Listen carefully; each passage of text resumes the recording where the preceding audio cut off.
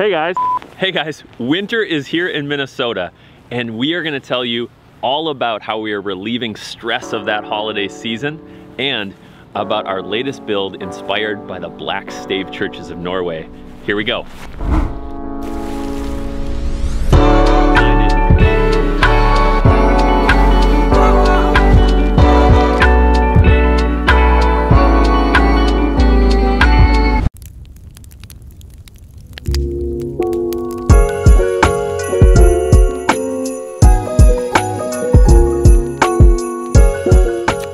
Here we are with Winnie at the Northern Express in the Twin Cities, and it is a winter wonderland. Winnie, thanks for having us. Thank you for being here. So if you don't know, the Northern Express, this amazing immersive winter wonderland experience. Yeah. Winnie, why? Like, why did you create this? Why is this a part of, how did it come to life? Tell us a little bit of the backstory. Absolutely, absolutely. So ever since I was tiny, I dreamed at Christmas. It was wonderful, it was magical. The idea of looking up and seeing the lights, I mean, it's like nothing that you've ever felt. And after the last few years and everything that's happened, I thought, now is the time again. So in order to, create additional revenue streams for small businesses, give back to the community through our charitable endeavors, and then just bring some more joy into the world. With Tanaduna here, my gosh, it's 10 acres of gorgeous outdoors. You feel like you're in the North Woods, and it felt perfect to do this now. We've had an amazing first weekend. Bursting at the seams of people, figuring out a few quirks along the way, as happens when you launch something, but also watching people have that magic experience that you're describing happens again and again and again. My kids were here yesterday, and we did sit on Santa's lap. We like pet llamas and walked them around. We got hot cocoa. We did the full thing, and watching the sort of them being little and have that magic moment.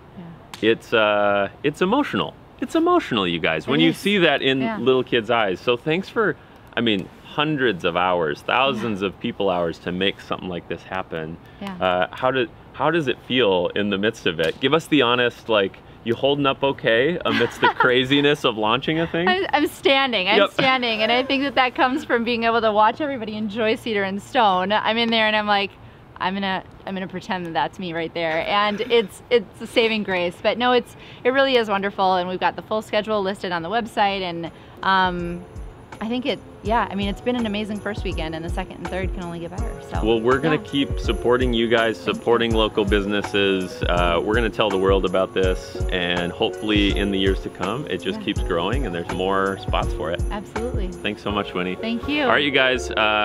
Come on down if you're around. If you're watching this later, just have a cup of hot cocoa and remember the Christmas season. Here we are. All right, you guys, till next time.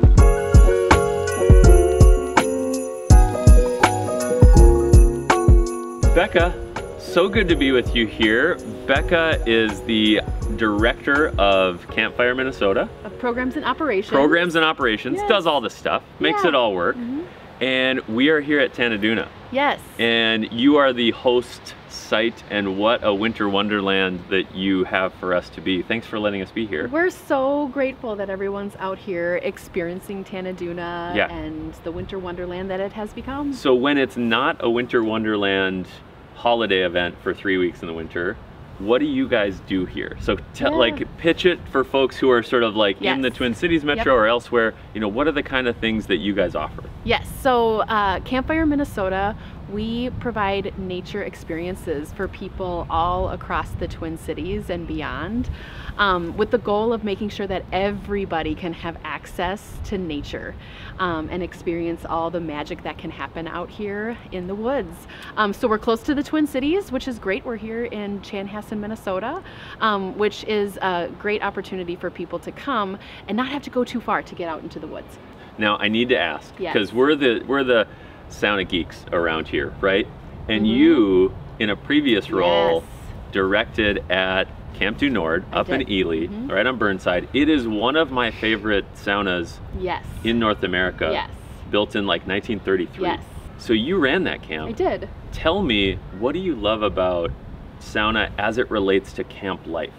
Like it is, to me, I love it in all these different forms, but there is something unique about bringing people into a space where they're out of their home, they're paddling, they're jumping in the water, and then they're introduced to sauna in that way. Yes. Tell me more. And they're introduced into something new, and often something that people have never tried before. Yes.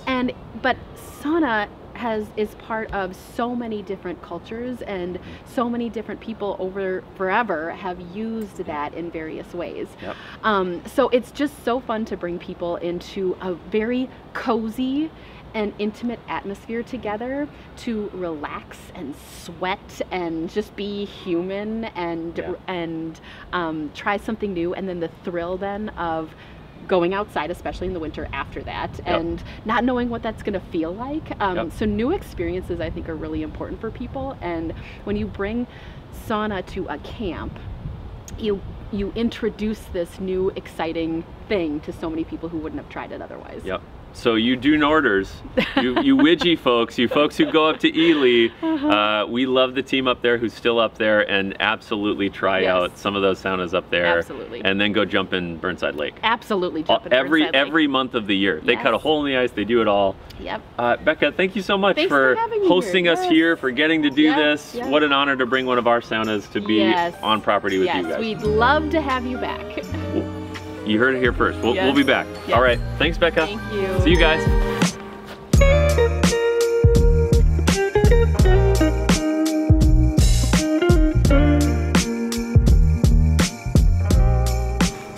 Hey, you guys. We are going to tour this latest build. We can't wait to show you it. It's amazing. Some details in it we're super proud of. Before we do that, I do want to say a quick thank you to a couple of our friends and sponsors for this video, that being Brightwater Clothing and Gear here in Excelsior, Minnesota. Brightwater is amazing, long-lasting clothing and gear for folks who love the outdoors. And they hooked us up. They got us this amazing Nobis jacket from all the way up from Canada. It is one of the warmest things I've ever put on. There's magnets right here. Just unbelievable, works great, and I feel like I could go you know, on a sled dog race in this thing. It's super comfy and cozy. So thank you, you guys. And if you are in the Twin Cities area, you need to go visit the team over at Brightwater Clothing and Gear. Super great stuff. All right, on to the tour.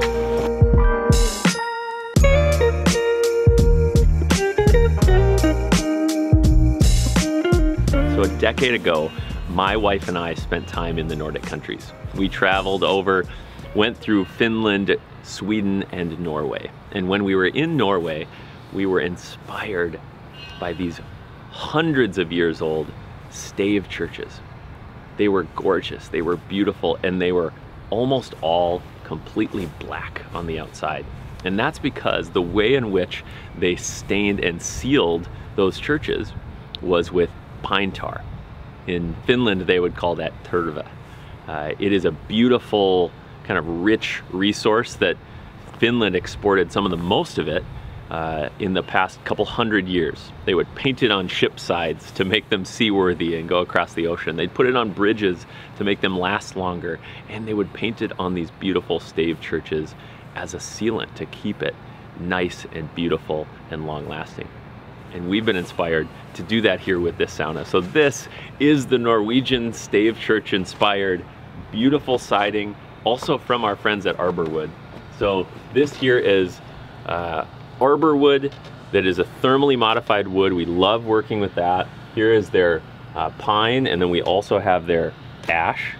And this is used for all the detail in this sauna, but I love the fact that this Norwegian heritage kind of has some play aesthetically in this thing. This whole space is about efficient use of space, clean lines, and beauty. So this small unit is a nice 4-person sauna with this beautiful exterior, this nice awning and entryway here, and just the most wonderful little details, especially during the holiday season, our lighting, our wreath, our coat rack, all the good stuff. And as you go in, one of our wood-fired home stoves that is just making this place cozy and warm. Now, in addition to it being pretty on the outside, we want this one to be nimble. So we're here right now at an event, this holiday gathering, the Northern Express in Excelsior, and this one's gonna have a home. It's gonna be moving. So this one is another one of our mobile units.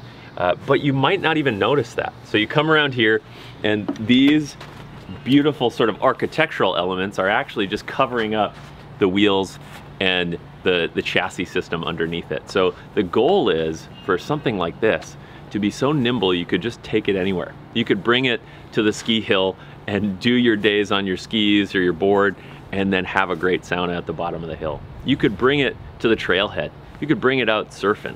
You could go mountain biking and get rid of those mountain bike sore legs from all those days on the trail right in the sauna wherever you're at. So this is the nimble unit. This is the one that would be able to get you there. Some of ours we built are so big that you need the big truck to get it there.